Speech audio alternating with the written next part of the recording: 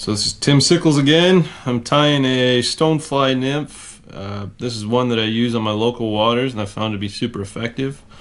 I'm going to start my thread actually right up here behind the eye, and I'm going to tie in my antenna and tail here out of the same piece of rubber legs. I'm using a tan and brown barred rubber leg, nothing fancy. Now I want to take the bead and I'm actually going to thread the ends of this leg right up through the bead.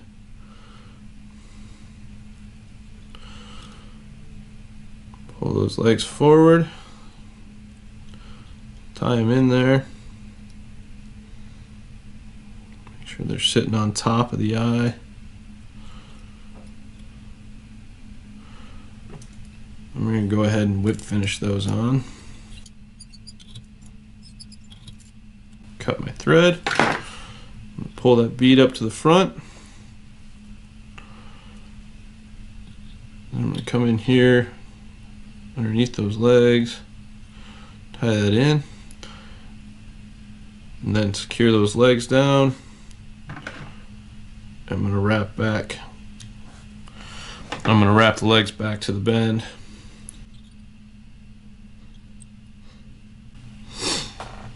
I'm going to cut the antenna and the legs to the length I want. I cut the antenna about, I don't know, half the hook gap, and I'm going to cut the tail about the length of the hook gap. Now I'm going to tie in a couple different things. First, I'm going to tie in wire that we'll use for the ribbing. I've got amber colored UTC wire in the brassy size. I'm going to tie that in on my side facing me, and wrap it right back to where the legs are, or the tail is tied in.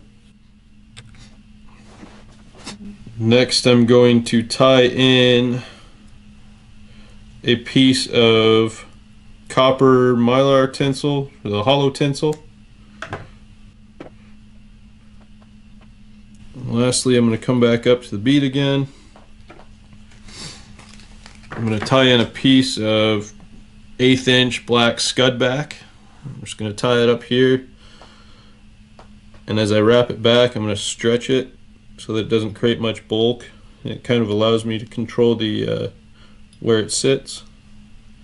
I want that to sit right on top.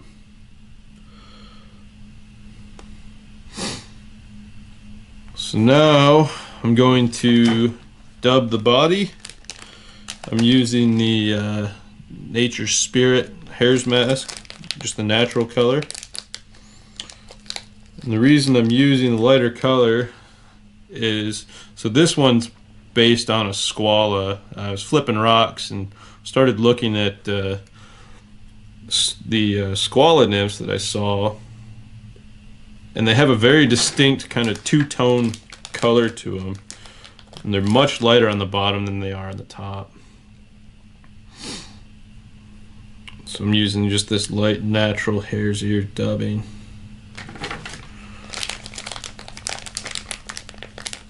So I want to give this body some bulk, so I'm dubbing a fair amount on this thread. I'm going to start pretty thin at the back and create a taper as I work towards the front.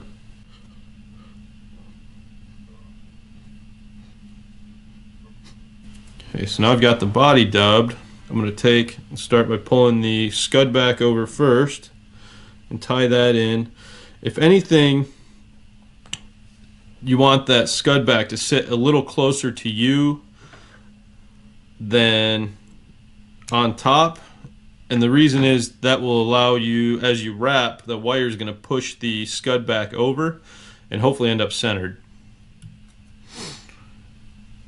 Do the same thing. I want that mylar tinsel to fall right in the middle with the scud back. Just trim off the excess on those. So that's what I've got right now, and you can see it's sitting just a little bit off center right now, but as I wrap the wire, it should end up pretty much centered on the back of the fly. So now I'm just going to Spiral wrap the wire to the front. Tie that off. Then you can just helicopter off the excess wire. So now I'm going to take the classic hairline dark hare's ear dub for the thorax.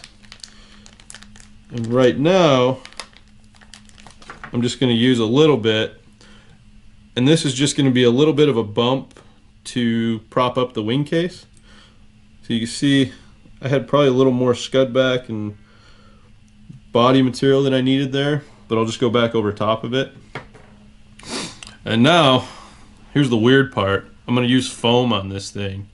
You can see I've got this is just the regular old 1mm craft foam and the cinnamon color, and I've taken and colored each side of it black.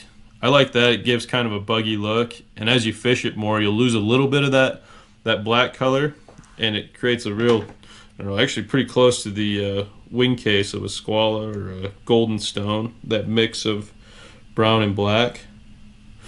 So now I'm cutting the shape of the wing case into this foam. You can see I've got it notched into the shape, that little V shape of a wing case, and I've cut that so it's I don't know, about half the hook gap. I'm going to tie in this first piece of foam.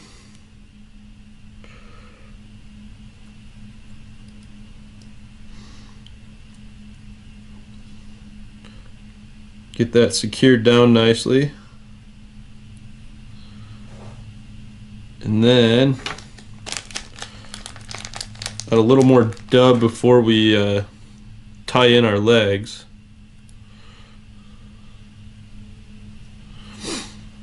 Now, I can be kind of picky with these things sometimes, and so I will come back and hit my exposed edges where I cut the wing case with the black Sharpie, so it's black all the way around. I'm going to do the old knotted rubber legs here. I've got just the regular old black round rubber legs. Create one knot for each leg. Make sure they're nice and tight. If you got that knot cinched down tight, it won't come undone. Just make sure you leave yourself plenty of length to work with as you're tying these in. So now you can see this is the leg I've got from my side. It's got the joint in there with the knot. So before I tie these rubber legs in, I'm going to give myself a little bit of a dubbing base to work with. It just makes it so that the legs spread apart a little bit. Give myself a little more than I needed there. But then we'll take and tie these legs right on top of that dubbing base that I just made. So I'll do my side first. Don't tie these in too tight because you'll want to be able to position them. You can roll them back and forth to get that leg positioned how you want if it's still loosely tied in.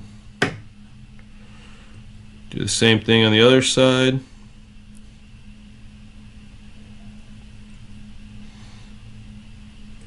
Now I can position these legs, rotate them so that the leg faces, and I can slide them to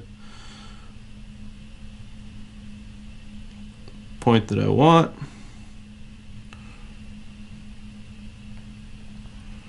So I've got those legs, so you can see if you pull them back, they should be about where the body's tied in, maybe just a short hair short of that. So now to keep those legs split, we're going to add a little bit more dubbing. Wrap over the tie-in point for those legs to hide that.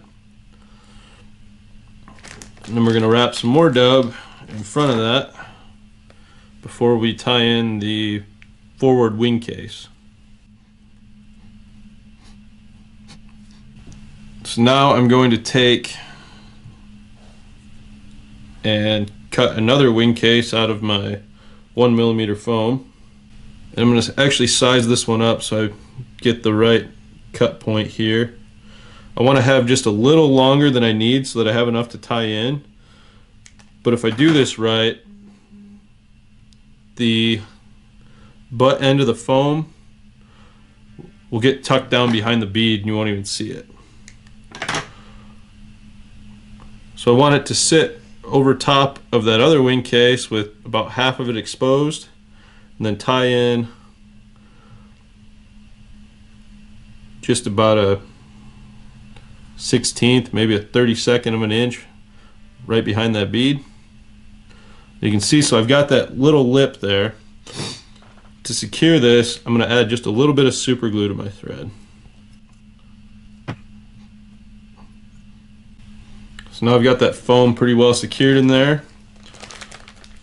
The last thing, just add a little bit more dub so we can hide our thread collar there. I like these things to look super buggy. I think that's where the hare's ear dub lends itself pretty well. It just has a naturally bugginess to it. And then finish this thing off.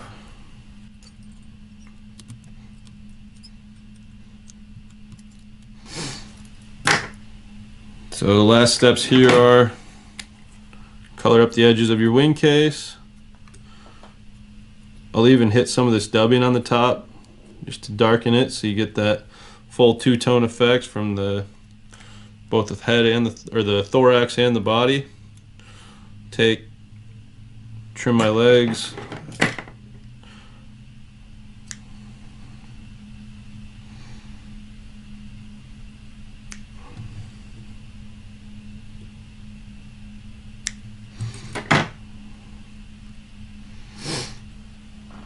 There you have it.